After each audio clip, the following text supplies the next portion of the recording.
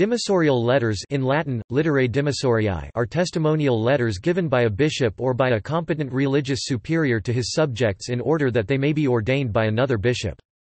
Such letters testify that the subject has all the qualities demanded by canon law for the reception of the order in question, and request the bishop to whom they are addressed to ordain him. The plural term is often used of a single document because of the influence of the Latin term, since in that language literae, which literally means letters of the alphabet, can also mean a letter in the sense of message.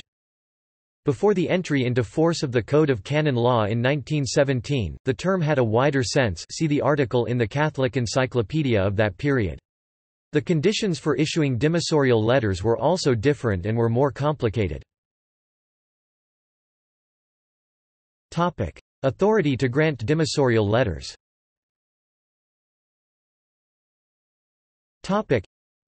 For ordination to the diaconate as a member of the diocesan clergy, i.e. at the service of a diocese, authority to grant dimissorial letters is vested in the bishop of the diocese into which the candidate will be incardinated.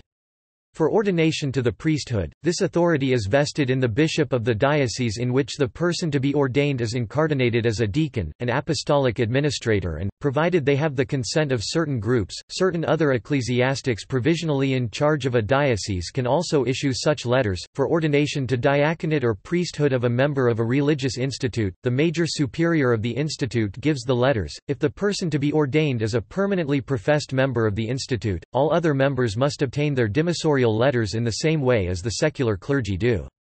In a mixed congregation of men, both priests and brothers, only a priest can be elected to be the major superior general, and only a cleric that is superior general can issue a dimissorial letter.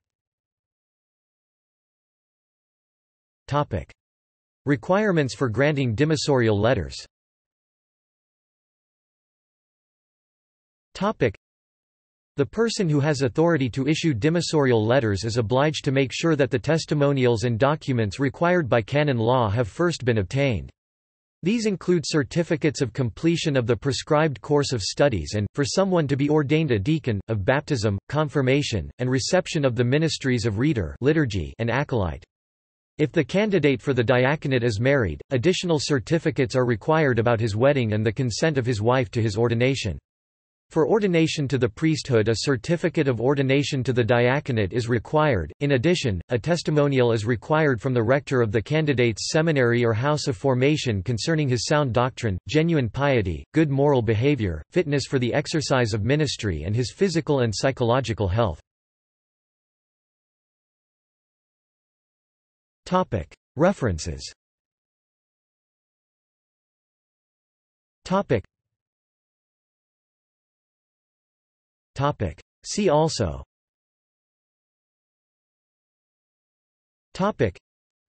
Sacraments of the Catholic Church.